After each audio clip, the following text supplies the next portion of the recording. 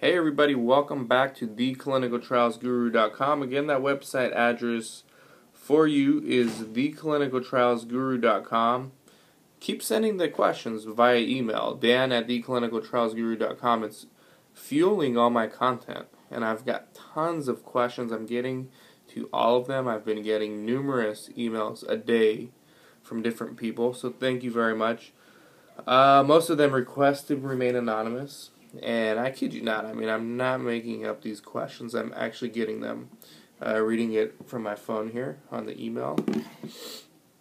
And just to let you know also, I don't really prepare for these questions. I have read them in advance of shooting, but oftentimes I forget. So you'll actually see me thinking during the video a few times, and I don't know if I should change the format, or just keep it this way, but honestly, there's no strategy behind me doing that. It's just I've been busy. So anyways, here's one question on EDC, which is electronic data capture. He says, I've seen one of your videos on EDC, which I will link up to on the bottom of this blog post. But can you elaborate on the data management team from a clinical project management perspective? So I'm going to go through some of your questions in this email, sir, one at a time. Do clinical sites have their own laboratory to perform blood and urine tests? The answer is yes and no. Some do, some don't. It's just that simple. Many private, smaller sites like mine, South Coast Clinical Trials, do not.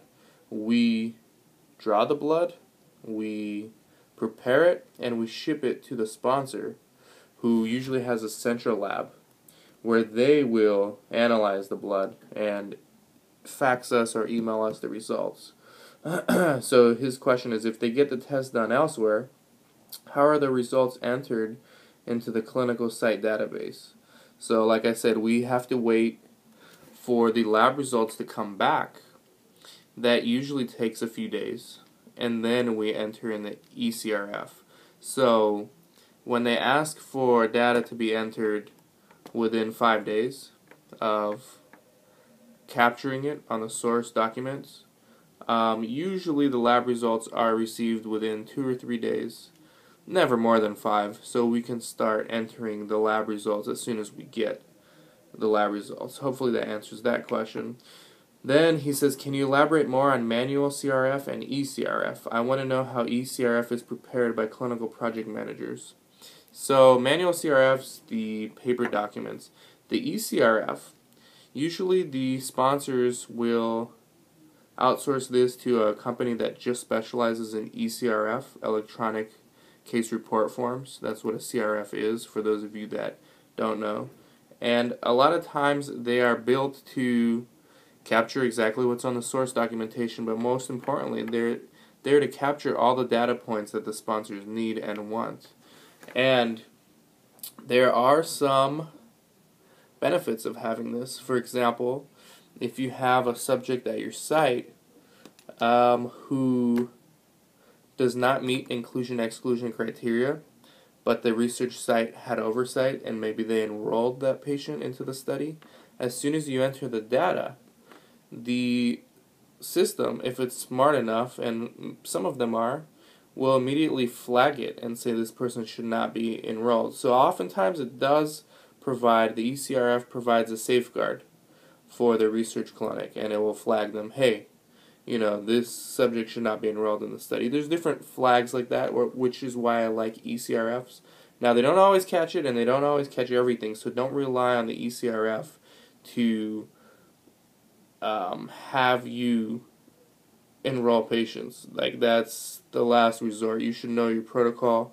There's no substitution for knowing your protocol, but it does serve as kind of a last resort for verifying inclusion-exclusion criteria.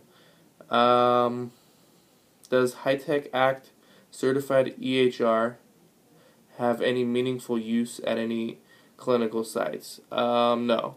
The only thing about Ecrfs for sites is Part 11 of the FDA, electronic systems. We have to verify that only authorized personnel will use it and log on to the systems. So that's about it.